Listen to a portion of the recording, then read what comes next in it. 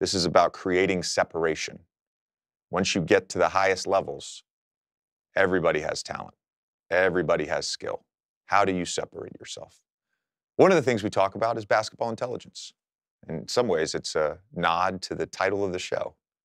And we posit the question, can you learn basketball intelligence? Can you learn and develop basketball IQ, or is it innate? And I would argue, of course you can.